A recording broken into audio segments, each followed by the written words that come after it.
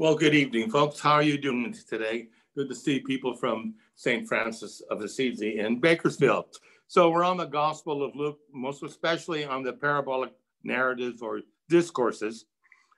We have covered quite a few yesterday and this morning. What I want to cover this evening is there's going to be a slight divergence. I want to cover certain metaphorical narratives that are found in all three Gospels.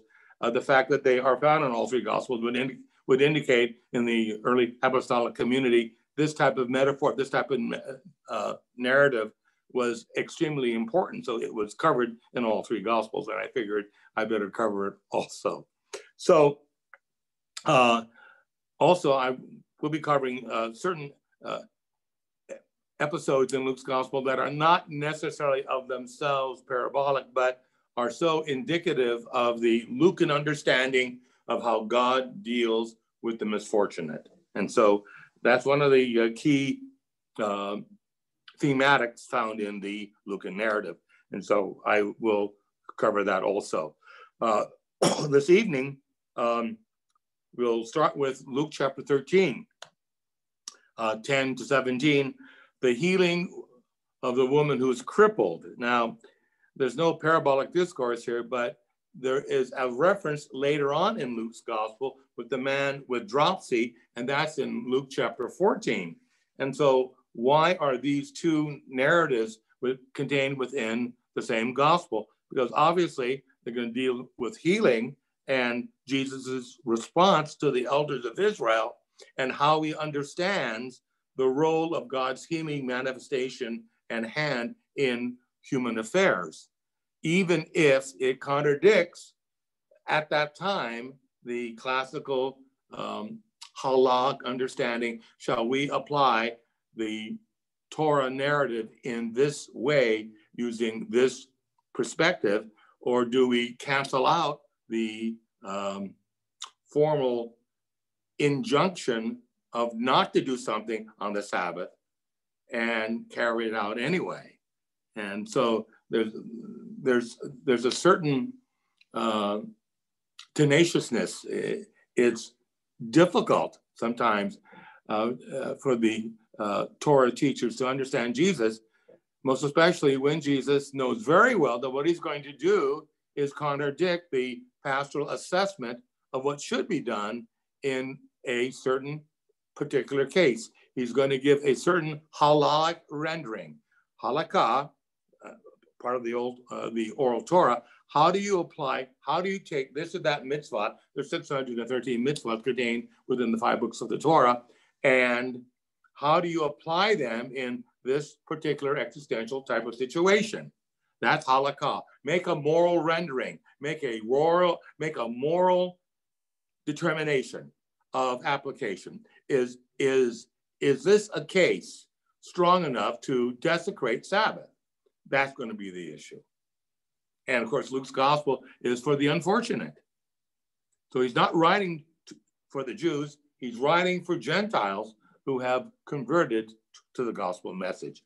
Let's get to the text itself, Luke chapter 13, 10 to 17.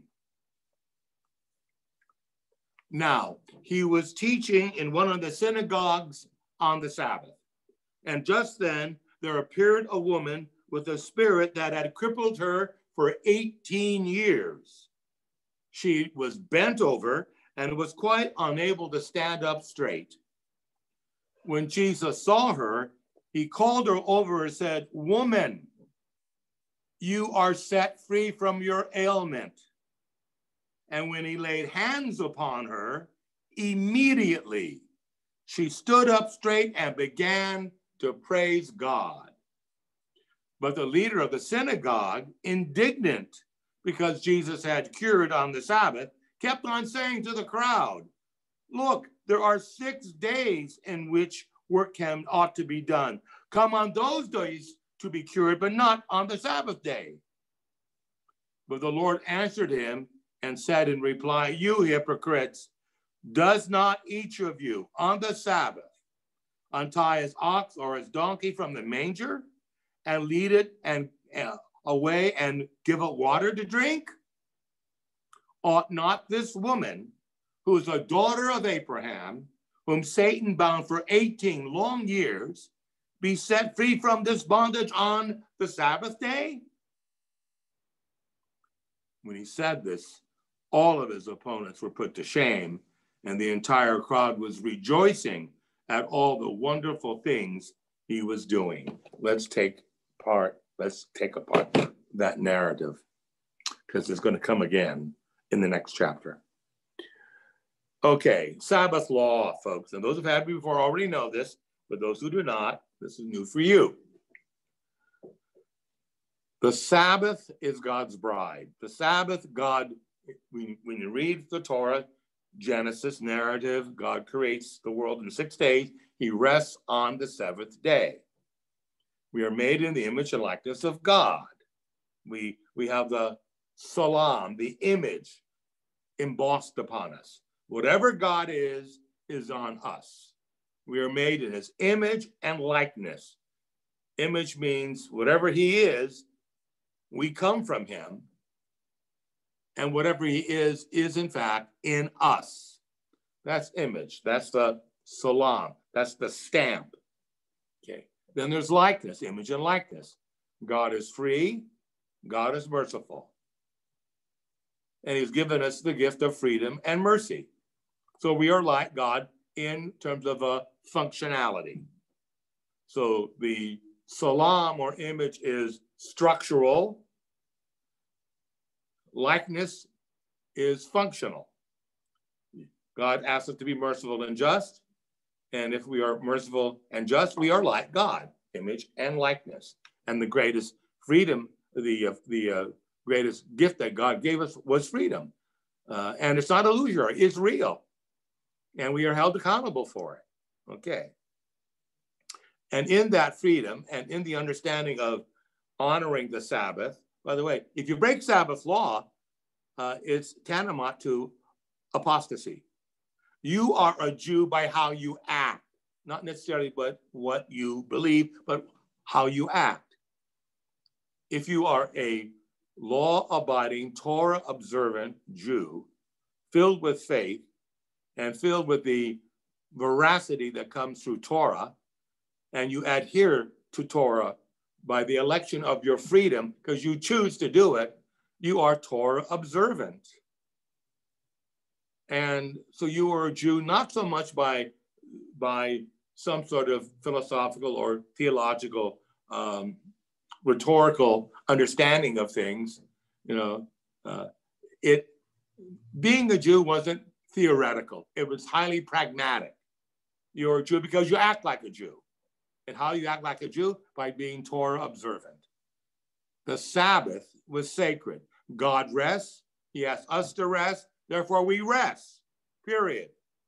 You could desecrate Sabbath law for the sake of life and limb. That you can do. There was always dispensations given. Okay. Here, at least in the gospel narratives, dispensations are few and far between. In extra biblical documentation, writings and readings outside of sacred scripture during the time period, there are other readings that would give the indication that Torah teachers were far more lenient than what we read in the gospel narrative. So you have to weigh that, okay? But the point is, you don't apostatize from Judaism by not keeping the Sabbath. You apostatize. You are supposed to be a real observant Jew. And when you are non-observant, then you are not a Jew. This is not some sort of theoretical undertaking. It is a concrete, pragmatic understanding of how we view human existence and our relationship to this God that brought us into being. Plain and simple. Okay. You could desecrate the Sabbath for sake of life and limb. In terms of halakha, giving a moral rendering of an interpretation of how you make applicable Torah, there's no medicine here. It's a straight out healing. Now, the problem is going to be Jesus, the synagogue leader was correct. Wait a minute. Come on, there's 6 days on which you can cure. Come on those days to be cured. Don't come on the Sabbath. The Sabbath is sacred. You're not supposed to do any work. There were 49 types of work that you could not do. You could not transform, produce, or create. Those were the 3 headings. You shall not transform anything. You shall not produce, like harvest or whatever, and you shall not create from nothing something. Okay? Well, Jesus is transforming. You can't do that unless there's a grave reason. And this is where we get into the problem of interpretation. Halak interpretation. Was Jesus justified in curing on the Sabbath? Now, in the Jewish mind, God does not listen to sinners. Okay. So it's like John 9 with a man born blind. If Jesus was not of God, he could not heal. Well, exact same thing in Luke's gospel. Only God heals. Only God cures. So if Jesus is a sinner and non-observant of Torah, then how could he heal? That is the theological conundrum. That's the problem. So this is how it's handled. Woman, you are set free from your ailment. Notice there's no indication or proclamation of faith. There is no petitioning of the Father, give me the power to heal or to transform or to recreate. Again, God is finished creating. That's why he's resting on the Sabbath. Well, not here he isn't. He's working on the Sabbath. He's in the act of recreating. See, that's the problem. See, that's the theological nuancing that has to be understood here. God is not resting on the Sabbath because Jesus isn't resting on the Sabbath. And if Jesus isn't resting on the Sabbath, neither is the Father. Because in the gospel narratives, the Father and I are one. So he's not resting, he's working. He's recreating, he's transforming creation. He's transforming a world that's gone awry. And that's the problem. Yes, Jesus could have simply cured on another day. Come back on another day and do your curing, Jesus of Nazareth, you Galilean rabbi. Why do you have to disregard halakha? Why do you have to disregard the precepts of the Torah? Well, he will answer that. Woman, you are set free from your ailment. Great line. The term woman, that's the designation that God gives to half of humanity in Genesis. He's recreating creation. He calls her woman. In John's gospel, Mary is called woman. In John's gospel, the woman caught in adulterous affair is called woman. In Luke's gospel, the woman who anoints the feet of Jesus and kisses them with his feet and hair and washes his feet with her tears is called woman. Eve in Genesis is called woman. It's a sign of absolute dignity and respect given to half of humanity. So he calls her from the very foundation of her existence in Genesis. Woman, you are healed of your you are healed of your infirmity or of your ailment. And he lays hands upon her. He touches her. Okay. And she stood up straight and began to praise God because she knew that only God heals. Okay. But the leader of the synagogue, indignant because Jesus had cured on the Sabbath, he disagreed with Jesus's halak application of the oral and written Torah.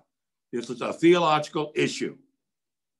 And obviously the leader of the synagogue is really upset. You know, wait a minute. You should not have desecrated the Sabbath. You desecrate the Sabbath for the sake of life and limb. This is not life and limb. So Jesus, where do you get your authority? Well, he just did something that only God does in the Old Testament. He personally heals by his own dynamis, his own power. Okay.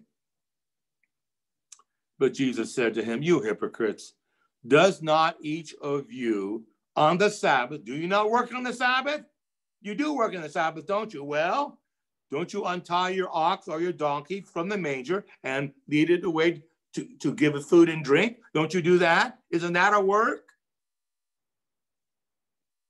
Aren't you producing nourishment for your beast of burden? You're producing work for food items for your animals to eat. Isn't this crippled woman more valuable than a beast of burden? And then he says, ought not this woman, and notice the line, a daughter of Abraham. Abraham is the father of faith for the Israelites. And this woman is a woman of faith. Jesus calls her a daughter of Abraham. She has faith. But unfortunately, whom Satan bound for 18 long years. So for whatever reason, Satan had control over this woman's physicality for 18 years. That's the whole generation. And Jesus says, wait a minute. Shouldn't it be right to be set free from the bondage on the Sabbath day? Jesus is the ultimate liberator of evil. He has control over Satan. He has control over the Sabbath. He has control over the physicality of someone's health. He's the master. He supersedes Torah. He supersedes the Sabbath. And he has jurisdiction over Satan. And he has jurisdiction over the natural physicality processes that keeps us alive and healthy. He has complete control over everything. And the people see it. Because, wait, only God cures. Now, you, synagogue leader, you might have an issue here, but what we see here is this woman is cured. Jesus liberates her from the power of Satan. Jesus is the ultimate liberator of sin and the power of darkness, which is the power of Satan. He has jurisdiction over her, and he can cast him out, which he does by the laying on of hands. Jurisdiction. And the people are amazed. So at that point, how do you deal with this? These were the things that got Jesus into a lot of trouble. The next line is the parable of yeast, which I might add is found in Matthew 13, Mark 4, and now Luke 13. Right after that healing experience, Jesus then gives this articulation about the kingdom of God. Remember, the kingdom of God is the activity of God. How God is present is how he acts, and how he's present, and how he acts is how he's present. That's the kingdom of God. Okay. He therefore said, what is the kingdom of God like? Isn't it about restoration, no matter what day it is? No matter what time of year it is? Isn't it about restoration? And he said, therefore, this is Luke 13, 18 to 21. What is the kingdom of God like? So it's a metaphor. And what should I compare it to? It is like a mustard seed that someone took and sown in the garden. It grew and became a tree, and the birds of the air made their nest in its branches. And again, he said, to what should I compare to the kingdom of God? It is like yeast that a woman took and mixed with 3 measures of flour until it was all leavened. The kingdom of God, the activity of God, the presence of God, once it's in its seminal form, grows magnificently.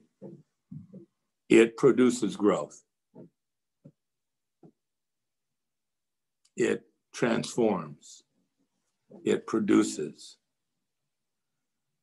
It's a new creation. It's new understanding of how you are present in the presence of God. Okay?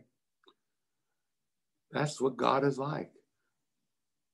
Even in the smallest minuscule of reality or grace or the activity of the Spirit, no matter how small it is, it can produce great abundance in power and in authenticity. The kingdom of God, the presence of God, the action of God, once it grabs hold of you, you become a new creation.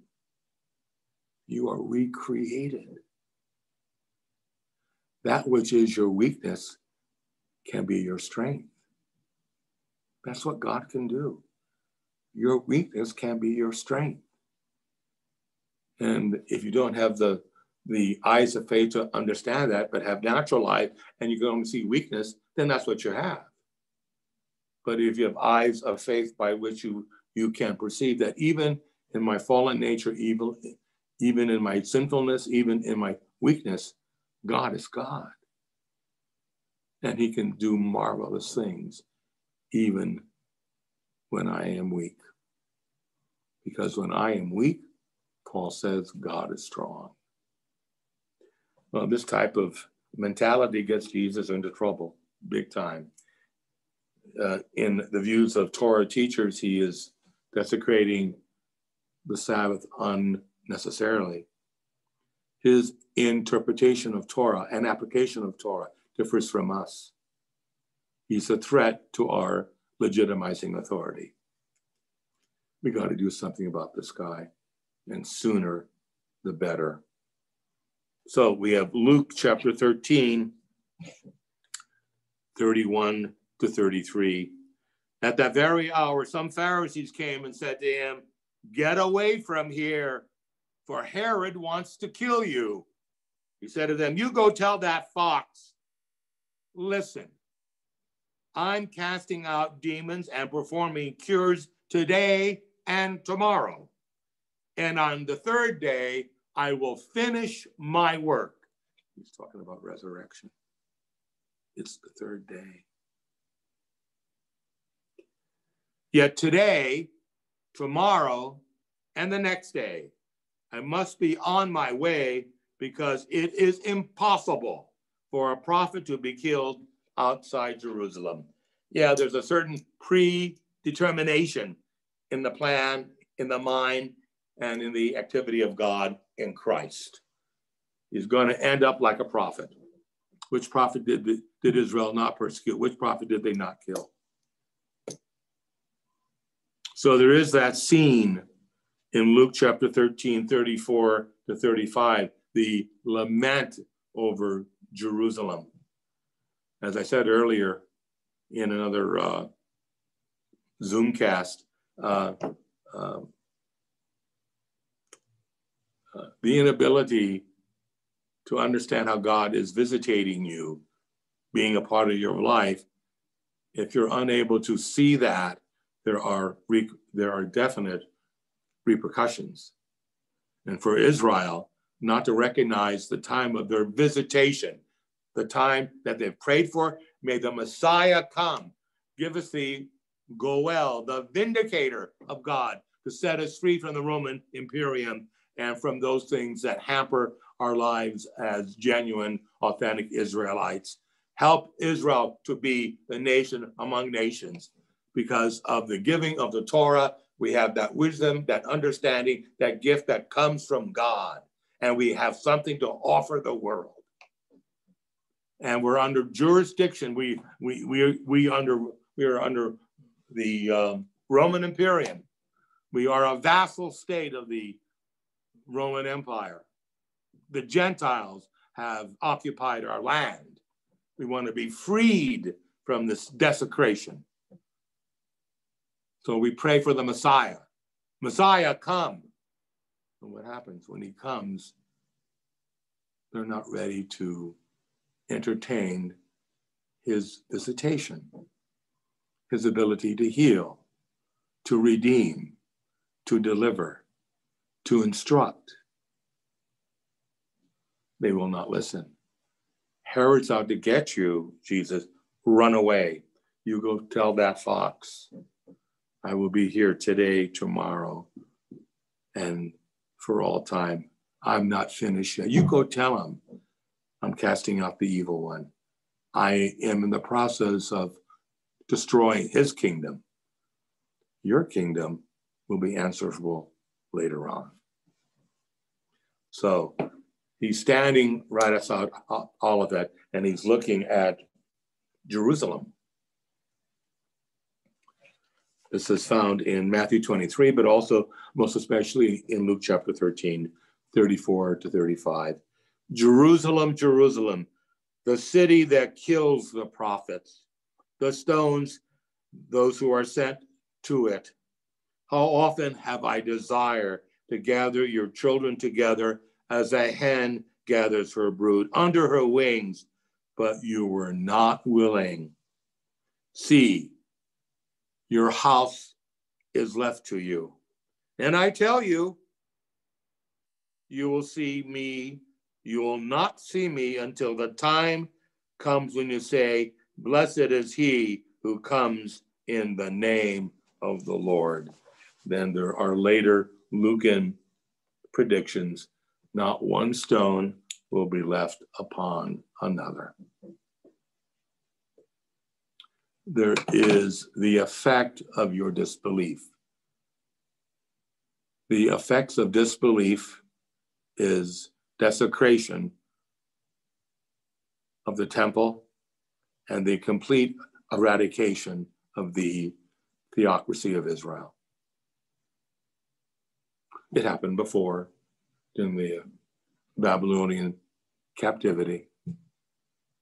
When you disregard the activity of God, the presence of God, the prophets of God, the words of God, and follow something else, God allows that.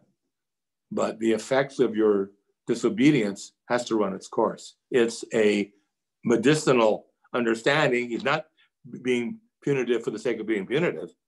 It's punitive for the sake, it's a medicine.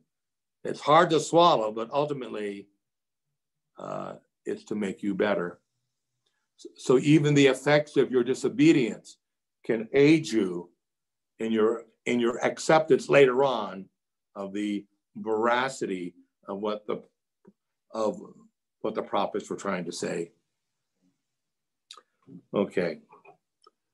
Now, in Luke 14, chapter 14, verses 1 through 8, the healing with the man with the dropsy. So you have the woman on the Sabbath, bent over, crippled over, under the bondage of fainting for 18 years. Now, there is a parallel narrative in Luke that deals with a man with dropsy.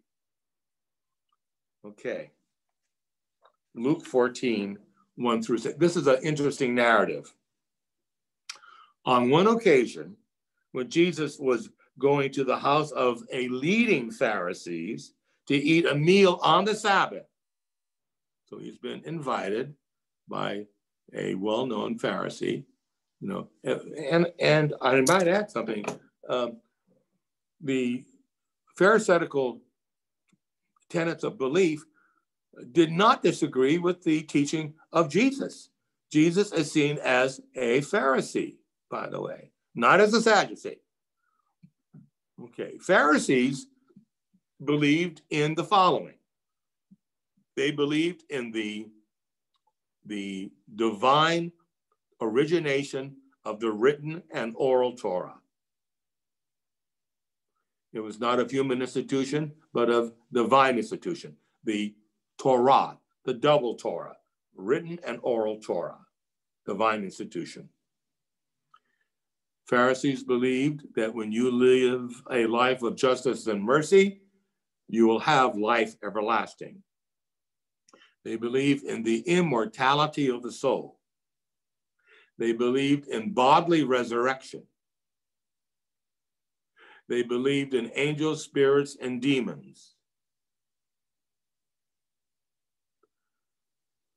They believed in divine providence. They believed in angels. There's nothing contained within that foundational belief system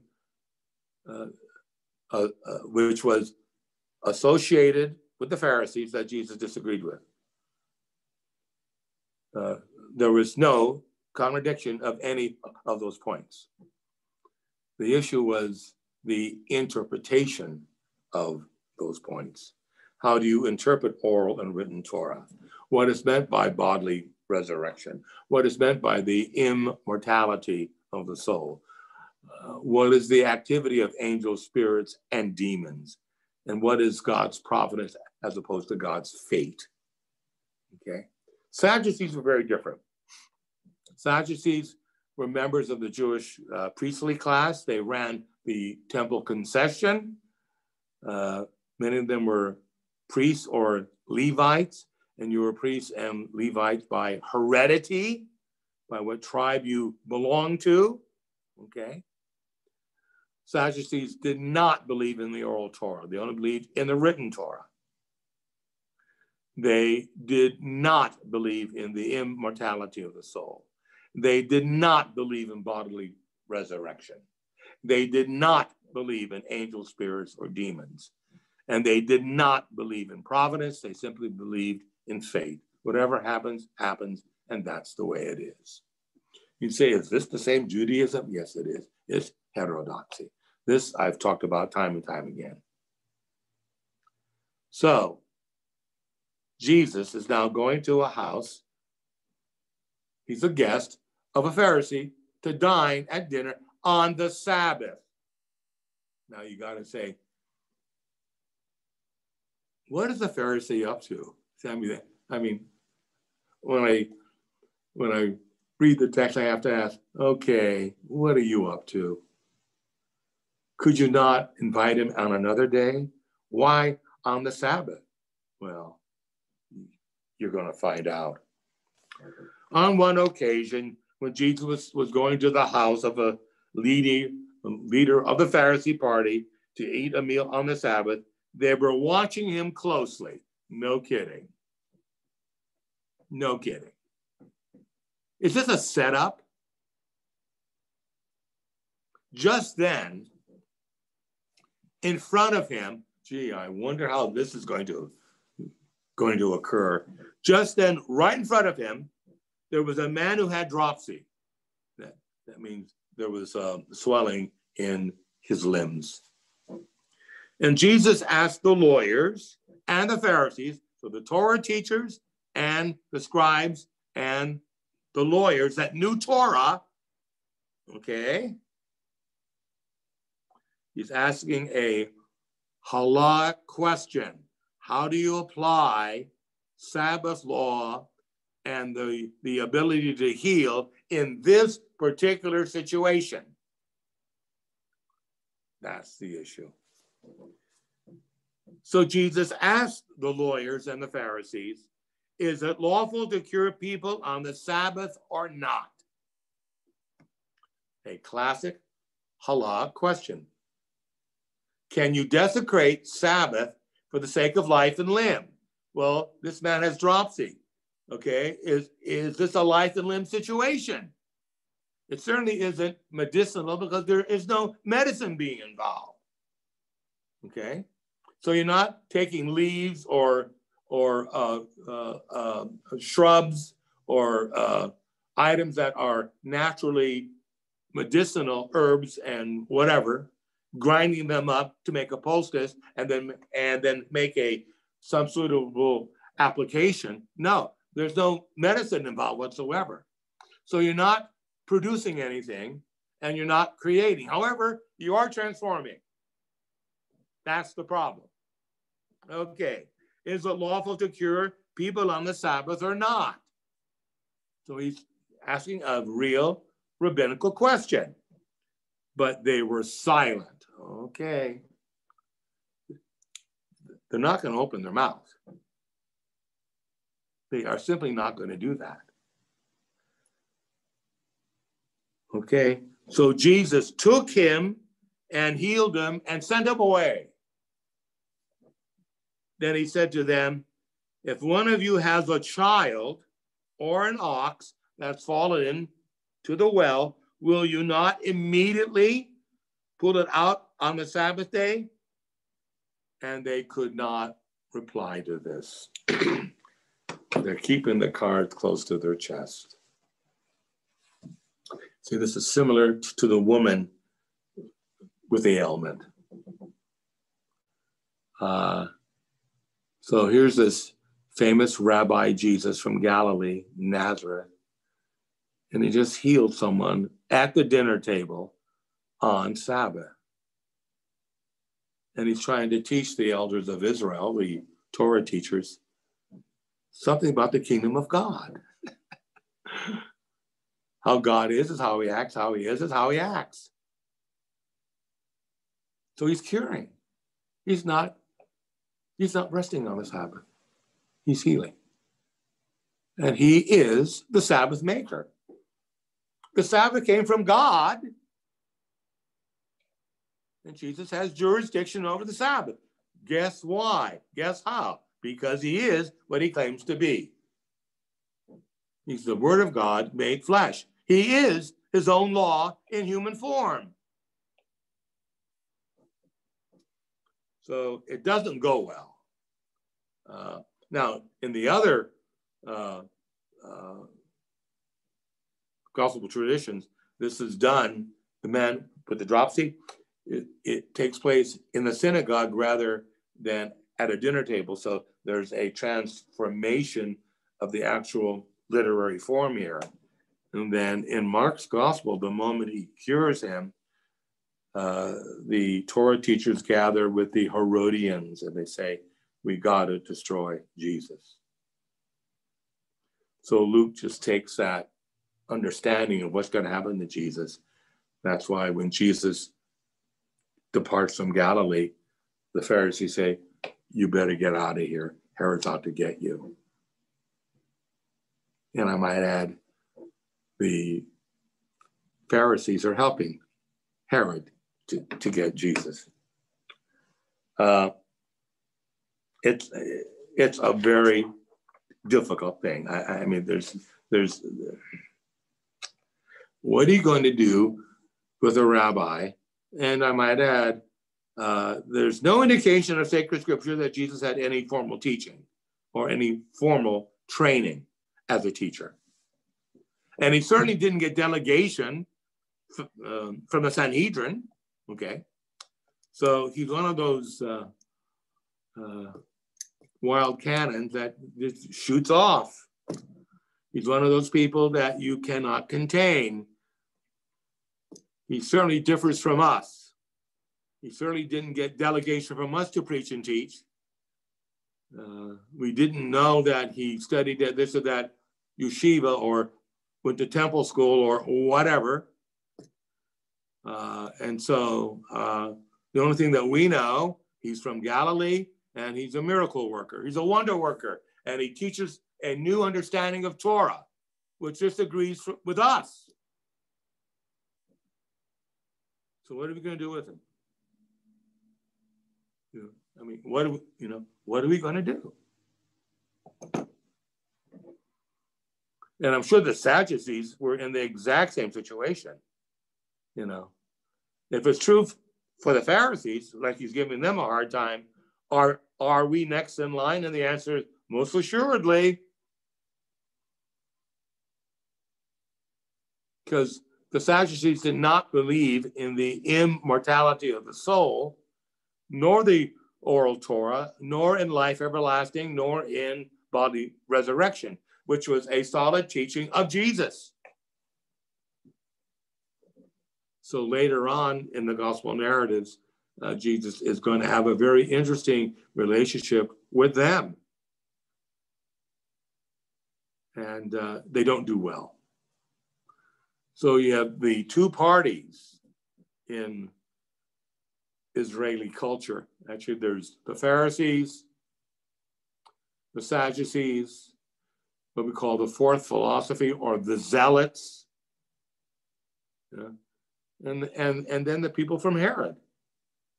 And they all had a certain understanding of how you make God's law applicable and how this should be done.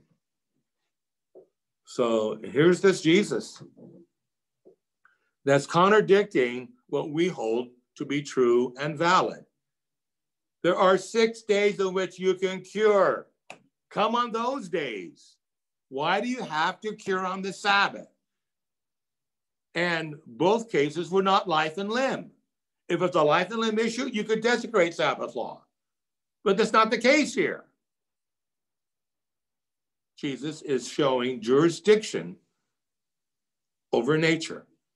He's showing jurisdiction over Sabbath. And with the woman with the ailment, jurisdiction over Satan himself. And when he asks the Torah teachers and the scribes at the dinner held by the Pharisee, a classic halakha question: is it proper to cure on the Sabbath? Tell me what you want to say. They're silent. So Jesus simply cures. Now, does the silence equal consent? Well, in some circles, silence equals consent under law. Not necessarily here. So the point is, Jesus is going to have to be very careful now in what he's going to say. And it's going to get worse, not better. He's going to be in direct confrontation with the elders of Israel. So stay tuned for that. Okay, we now open up for question and answer. Brian, go ahead, please. Thank you, Father. Yes, so as you said, if you have a question, please just raise your hand or just type it in the chat box and I'll choose on you.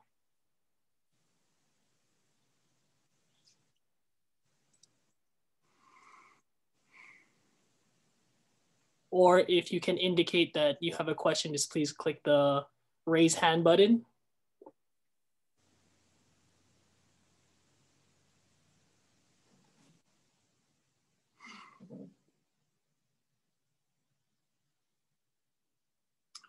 I see there are no Riley, questions. yes, you have a question? Please just unmute yourself. Go ahead. It's not a question per se, a comment, just to break the silence. Sure, go ahead. Go ahead. Okay, let's see. I noticed 3 things that it's different here. One of which the class is kind of short and no breaks. I noticed I don't get any relationships. Let's see, and the last part is I noticed there's like Jude on my tablet. I don't understand the question. I'm sorry. I don't understand the question. I don't understand Just what you're saying. Okay. Is there anyone else, please? Anyone else? Anyone else with the question or a comment per se? If not, I will close. Again, when you look at the Lucan parables, we are trying to understand how is God acting by his presence. And his presence is through Jesus, plain and simple. Gospel of Luke makes it very clear. When Jesus acts, it's the activity of God for the sake of our well-being. He will even desecrate his own laws, Sabbath laws, for the sake of us. So that really means that we have a great value and a great dignity contained within us that God has placed in us, and he honors that. And if there's something in our livelihood that's disconnected or not, or is not what it should be, he, out of his love for us, comes and makes all things new. He's in the act of recreating. That's one of the issues whenever he gives a parabolic discourse. Think of yourself in the place of the narrative, whatever that narrative is.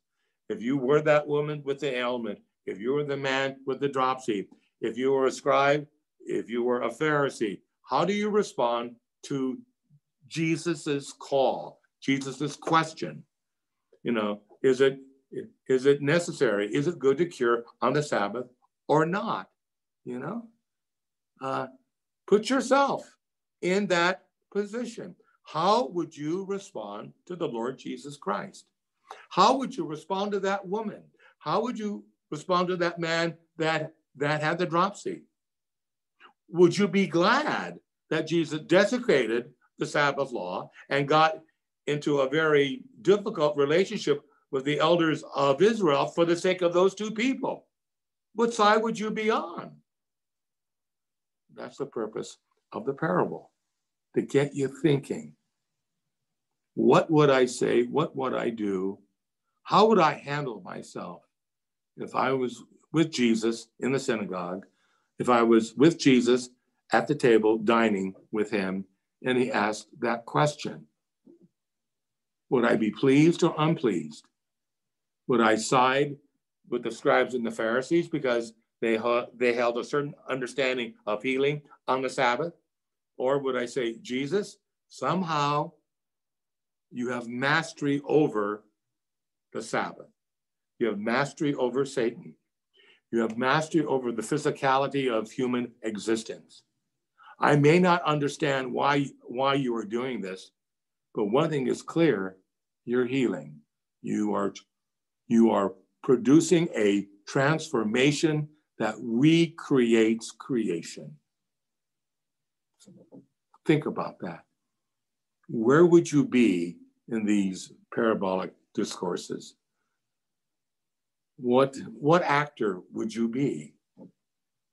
What would you think? What would you say to Jesus?